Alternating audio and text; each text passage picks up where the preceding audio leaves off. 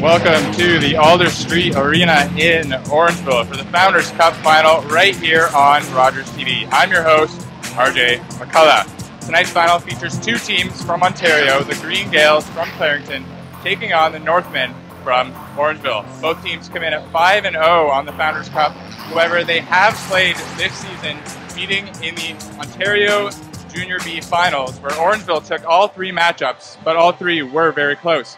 Speaking of close, both teams' star players have almost identical stat lines.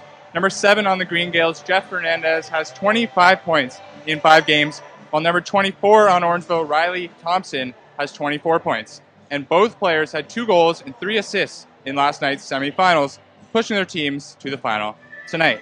We'll now go behind me to the floor for a pregame presentation and the 2016 Founders Cup final. Welcome back to the Founders Cup final on Rogers TV. It's 7-4 Orangeville after the second period.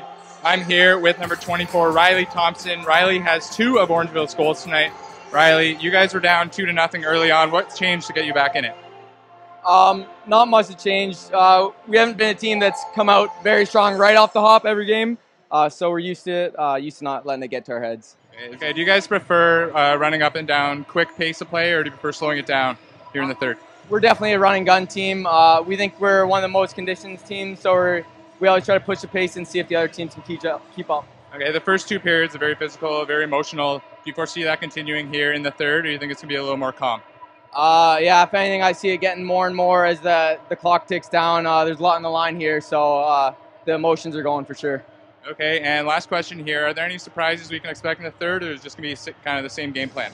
It's going to be the same old Northern lacrosse for us. We're going to be working our hardest. We know it's on the line, and we're going to do all we can to get it.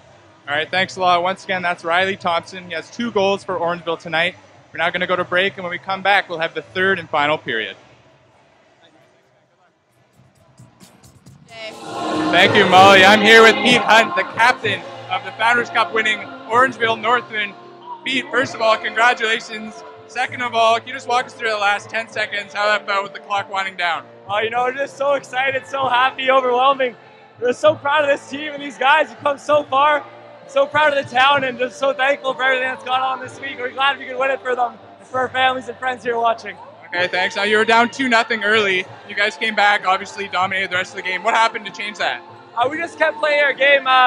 We just kept running, kept working hard, and it started to drop, and we just never let down, and it ended up working out for us. Yeah. Okay, and one last question here. How does it feel to be the captain of a team? How proud are you of these guys? I'm so proud. All year we worked. I love all these guys, everyone on this team, and just couldn't be happier right now. Okay, thanks a lot, and go enjoy it. Yeah, thanks so much. All right, now back up to Molly for a game recap.